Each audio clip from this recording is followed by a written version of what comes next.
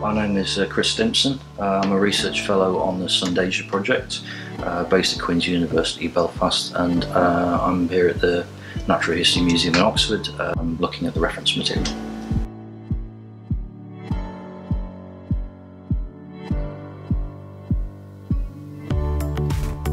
The main time period that we're working on and that we've recovered materials from is a late Pleistocene, so from about 26,000 years before present until 11.6 thousand years before present, which is when we transitioned geologically into the Holocene.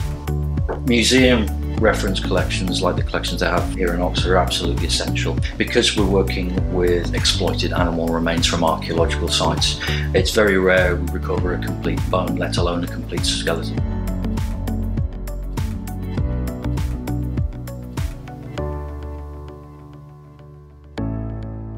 The reality of recovering bones from midden deposits is you have lots and lots of smashed fragments because the carcasses of animals were quite heavily exploited. You can be quite limited in terms of the diagnostic material you have left over. Here we have for example, it's a carpal from a relatively small species of deer.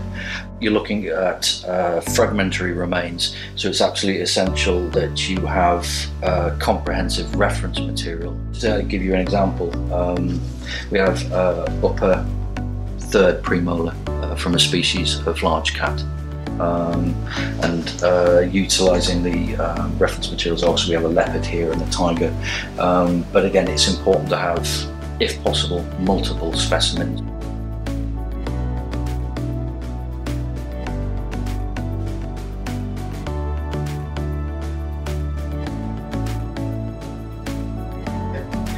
So here we have a modern skull of a hog badger from the collections Natural History Museum, Oxford, and here we have a fragment, probably about 12,000 years old, of maxilla, upper jaw if you like, from a hog badger in one of our cave sites in Vietnam.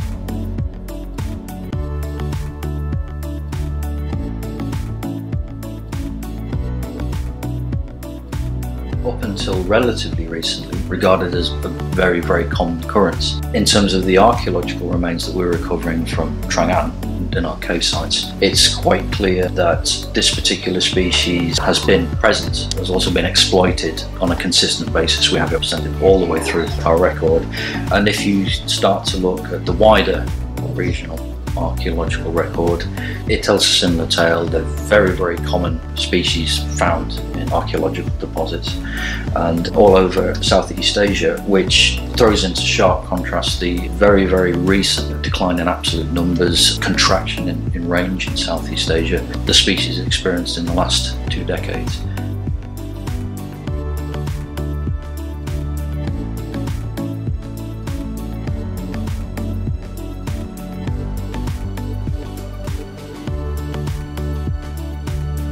Collections like these are absolutely essential, otherwise I won't be able to identify the remains.